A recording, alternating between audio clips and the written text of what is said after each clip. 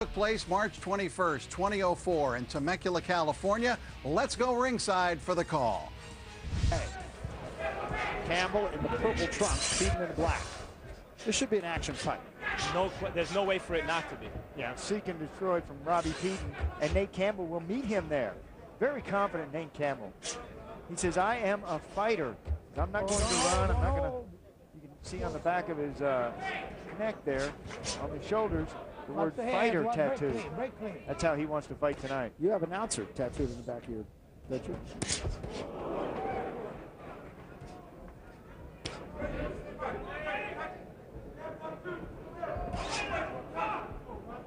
See the Galaxy Warrior on the trunks of Nate Campbell, and that is a gym, the Galaxy Gym, where he used to fight. It's no longer around, but he said, I'm going to perpetuate the myth of the Galaxy Gym. Call myself the Galaxy Warrior, spelled with 2 X's. He's trying to put on the eyes of Robbie Peden. Robbie Peden, though, I saw him in his last fight. He was getting more extension on his punches. You know, so many fighters move in so close that they're not able to throw combinations. Not Robbie. He's getting his punches out in front of him. But it was Campbell that just threw that combination. Left to the head and right to the body. Peden is a better combination puncher than Campbell. He'll throw 5 and 6 punches at a time straight down the middle. But Campbell hits with significantly better power in both hands. The hook to the body and the right hand to the head. Campbell, when we talked to him this morning, wasn't sure how Peden was going to fight him. He said, I'll just wait and see. So far, Peden wants to press the fight. Good right hand. Huge right hand. Look at the left hand of Robbie Peden down by his waist. Step back. Break clean. Break clean. Step back. This is a fight with something real at stake. Oh, yeah. Both guys, a win here for either guy propels them to a fight with the elite. Yeah, these are 2 guys really, you're absolutely right on the cusp. Certainly indicative of this first round, too. Both of them extremely cautious this first round because they know so much riding on this fight.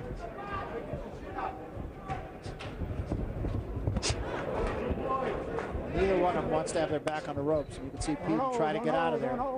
Even a bit more defensive than I anticipated he'd be in the first round.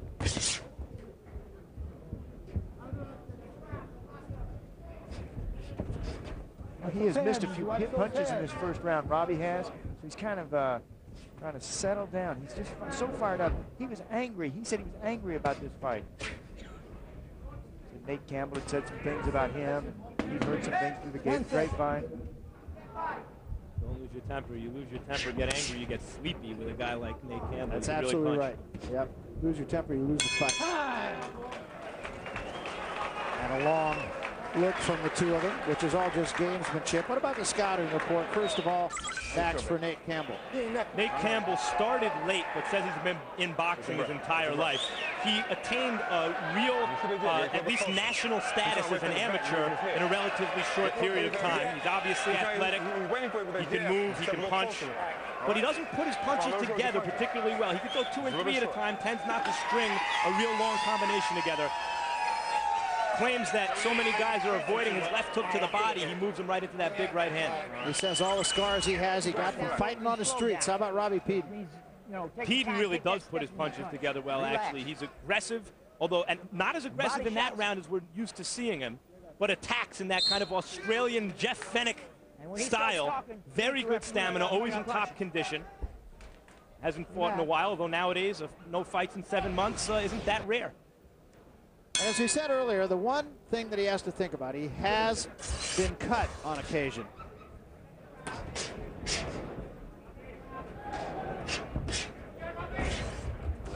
See the focus Peden has right now.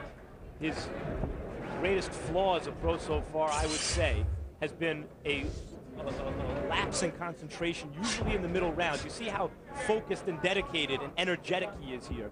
Not always the case in the 5th and 6th round. Will tend to get a little bit sloppy. No wrestling. Listening to the voice of Max Kellerman, who is with us for the first time. The champ, Sean O'Grady. I'm Barry Tompkins.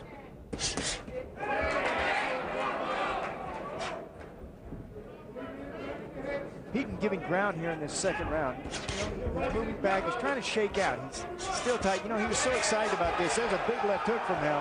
And while he's moving forward, never was a big fan of carrying the hands down like he does, like Robbie does. There's why. Yeah, exactly. Took a long left hand from Campbell. And here's what we anticipate going into this fight in microcosm. Peden throwing his hands, carrying the round, landing the combination. Campbell not busy enough, but when forced, landing the much harder shot. Microcosm? I thought we were in Pechanga. It's right near microcosm. Oh, okay. Not far. Oh, let him go. Let him go. Step back. Let him go. That's a good idea. Every fight we've seen Robbie Peden in has been virtually a replay of the other. Yeah, he picks it up where he leaves it off. And, he leaves it, makes a statement. Soft right hand. You know, he is giving more ground than I've ever seen him give. Still early in this fight. Remember, championship fights usually begin about the third and fourth round. These old veteran pros like these two are took a few rounds to shake out the cobwebs. See what your opponent's going to do. Set up your battle plan. Robbie Peden has been working against much bigger guys. He was working against guys up to 160 pounds, a guy named Sam Solomon.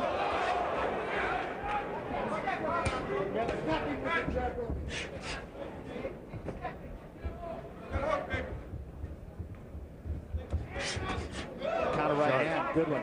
Right. You know, the danger of working with bigger opponents in the gym is that you slow down in the ring, but you saw a lot of speed there from Robbie. And from Campbell. Look at that combination from him. Campbell still not closing the gap. I'd like to see him move in a little bit closer to throw those punches. Throw the upper half of his body with every shot. These guys seem really evenly matched to me, Max. This seems like the sort of fight that it's just going to be a question of who's right on this night. I expect it to get more explosive as this fight moves on. Every fight's that way. Coming down to the end of round number 2. It's the same fighter in every single fight, and I think you saw it in that glimpse of a fight against Lamont Pearson, a fight that he incidentally won. He won, though not that dissimilar to this fight. Pearson had real success boxing. That fight was about even at the time that Pearson was quit because of an injured hand. That fight back in August of 2003 right here in Pechanga. And here he is at Pechanga all over again, fighting Nate Campbell, a guy who brings a lot to this dance. Pearson, incidentally, does not have fight-changing power, and yet I felt Peden felt Pearson's power once or twice in that fight. Now Campbell, on the other hand, does. He does. He was an even match for Casamayor. He does. And Casamayor's a top guy. And Nate Campbell is not going to go in that shell like Pearson did. He won't sit there with hands up around his face and allow his opponent to hit him. He'll fight back. No, you know, it's interesting. We have a chance to talk to the fighters the morning of the fight. It was a good shot to the body. And another one. Good idea. And there's a right to the head. Slow down your opponent. Come on, says Robbie. Started to say, we talked to the fighters in the morning of the fight, and you really get a good sense as to how confident a fighter really is. And I don't know how you guys feel, but I came away from those meetings this morning thinking both these guys really believe they're going to win. It's so great because when you talk to one fighter, you're like, wow, that's great, he's fantastic. Then all of a sudden you talk to the other fighter. They don't realize their opponents are thinking the same thing. Well, especially these two guys who have had a lot of experience winning in their careers. These are guys who are not used to losing. Well, a lot of times you talk to a guy and the guy says, you know, to tell you the truth, I'm not sure what I'm going to do. I don't know what I'm going to do. We've talked to guys who are fighting left-handers, and we've said, how is it fighting a left-hander? And they said, oh, is he a left-hander? Great shot from Robbie Peden. Guys, 6 left hooks in succession. A combination at one point of 4 straight hooks, 3 to the body and 1 to the head from Peden. He has the quicker hands. That's how fast he is. Left hook to the head, left hook to the body. Well, both guys taking the other's best in this round. I gotta say, this might be, considering the opponent, the sharpest I've seen Peden. It is no fear boxing. Good uppercut from Campbell.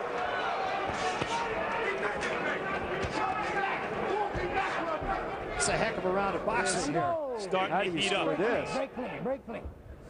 Take your ass. Come on, stomp us off here. Come on. Starting to heat up. By the 6th round, we'll be talking about, is that the best round of the year? You might be right. Here's Peden again being held with one hand and hitting him with the left hand. Now Campbell with the right hand. Showing an impressive defense, Peden. You can keep his hands up against a guy like this. What a round of boxing. Just tremendous. Mano a mano. Barry, that's what you were talking about. Both guys. A back and forth battle. Crowd loves it. The ebb and flow. It's still early in this match. Every time Peden opened up, Campbell had an answer. And they're going like that. Watch it. Watch your head. Talk about high-stakes poker against a guy with this kind of punching power. Dangerous. Campbell starts off driving Peden into the ring post. The other thing is Campbell at that throwing one punch at a time, two punches at a time, not really putting his punches together. Peden may feel that he can see the punches coming. Yeah, actually, and that's why I gave that last round to Peden. I just thought he was a little bit busier. No, don't grab. Don't grab. Stop. You have a 29-28 for Robbie Peden, as do I. We agree. I thought Peden won that last round clean. Sure. Come on, put them up. Bring him up under. We expected a rough fight. Going back. Come on. Come on. Touch him back, Robbie. I'm thinking. Right hand by Campbell. I'm thinking he's Right hand of the body by Campbell. That one missed. Robbie needs to go to the body a little bit more early. He's just trying to manhandle. Let him go. Let him go. Come on, break. Okay. Robbie, you got to punch between the gloves, baby. That's it. Again, Peden hands at his side. There you are. Step up. Step up. Watch those shoulders. Watch those shoulders. Let's go to Sean O'Grady right now, who's with Roger Bloodworth. Sean?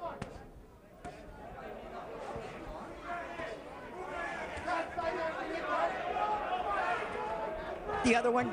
And don't lean on him. Don't he lean needs to be on him. throwing more punches, but I think he thinks he's letting Nate punch himself out because Nate doesn't seem to be hurting him, and he's missing him a lot. So I know that Robbie can keep up this kind of attack. Can Nate? I don't know. We'll see. What are you going to try to get Robbie doing at the end of this round? I want him to bring more punches up underneath. You know, Nate's using elbows. I want him to bring more punches up underneath. Under and over, but he just got a warning for No, that was Nate. That was Nate. Okay. Under and over, you mean? Under. When Nate bends over, bring the punches up under, you know? And make him pay on the inside. Well, that is just tough. Tough. This is a real fight, you guys. It is that, and Campbell, I think, perhaps getting a little better of it in this round. Peden, again, his concentration seems to there's ebb and flow there, let's put it that way, in terms of his discipline and his concentration by the middle of the fight. He does not fight with the same focus and energy consistently in each round. Yeah, I think he was getting a little cute in this round. Counter right hand from Campbell came right over the right hand of Peden, and there's a combination from Campbell. Okay, stop. Watch his elbow. Well, this could be a fight of attrition. Much better round for Campbell. Again, right to the head, right to the body. Campbell was having good success earlier, digging those right uppercuts to the body. He's gotten away from it a little bit. Coming to the end of round number 4. Well, it's been a fight that's been dead even, an action fight, been very much as advertised, Max. I have it 2 rounds to 2. I thought Campbell won the first round and the 4th round, and Peden won the 2 in between. That's the way I got it. Great minds, huh? Peden keeps his head in the middle when he loses that focus. He reacts to punches and tries to avoid them with upper body movement. But when he's not doing that, his head's just kind of hanging in the middle. Campbell's starting to load up a little bit, I think. Work your way out. Okay, stop. Clean up over here, huh? Sean O'Grady now is in Nate Campbell's corner with John David Jackson, former champion himself, guy who knows from whence he speaks. Sean? Oh, a great fighter himself. John David Jackson knows what it's like in the trenches. This is it may be turning. Nate Campbell may be turning the tide in this fight. How long can he keep up this kind of torrid pace? Even not Nate, with Nate's, his heart is so tremendous, and he is. We've been running. I've been running with him every day, making sure that he's on the road. He can go like this for 12. It may slow down a little bit, but this type of intensity, he can keep it 12 rounds. That's how bad he wants this fight. I know it's a very important fight for him. What is his strategy in this fight? He knew it was going to be a brawl on the inside. Does he want to rip the uppercuts? Does he want to go to the body? Where is he now? He definitely wants to stay in the body because he knows the body is his bread and butter. In the first 2 rounds, Robbie kind of tried to switch up with boxing. Robbie hurt? He's very much hurt. He's hurt. And Nate's fighting like you used to show us. That's it. Nate is great tonight. How about that? Max, he had a terrific uppercut right there, and he's really dishing it out right now. Nate Campbell's power, his punching power, especially in the right hand, is starting to impose itself on this fight on Robbie Peden. He has slowed Oh, Peden. that body shot. To the body. What a body shot. Peden is in big If Campbell trouble. goes back down to the body, this fight will end. What a body. He may have broken a rib. That was a savage right uppercut. That's exactly the punch he was talking to us about. A shot to the liver, he said, was his best punch. He said, you just can't recover from it, and I'm not sure Peden has yet. He was talking about the left hook. That was the right uppercut. As I said, he'd gotten away from throwing that punch a little bit. He goes back down there. I don't know if he knows how bad Peden is hurt right now. I mean, he just straightened Peden right up with that shot.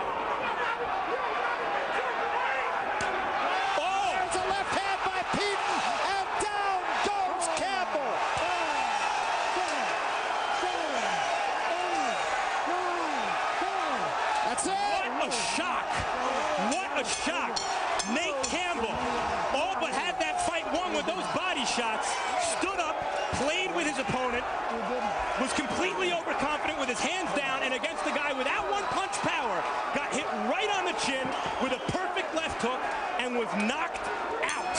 I mean, you can't draw it up any better than that. You're absolutely right. He dropped his hands, took a long look at Peden, and Peden said, thank you very much, good night. Have you ever seen anything quite like that in all your years of calling fights, Barry? Well, no, not that comes to mind right off the bat. I mean, he was losing that fight. He was about to be taken out of there, and what do you know? By the way, rematch. I'd like to see a rematch. I would too. Do you think these two guys want to, though? Well, Peden doesn't necessarily have to give him one. He won the fight fair and square, but it was an excellent, fast-paced fight. It ended in a spectacular knockout.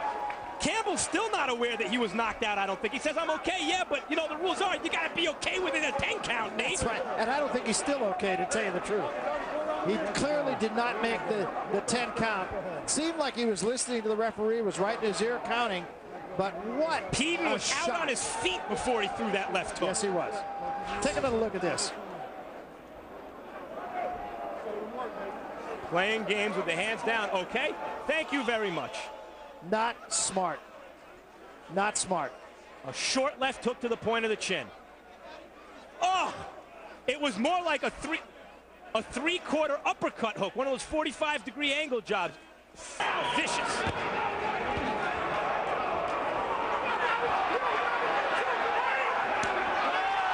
It doesn't matter who you are. Just because you're Nate Campbell, or Muhammad Ali for that matter, it doesn't matter who you are. You stand up with your hands down in front of a professional prize fighter at this level, you will get knocked out. Yeah, and it's the old thing of what was he thinking?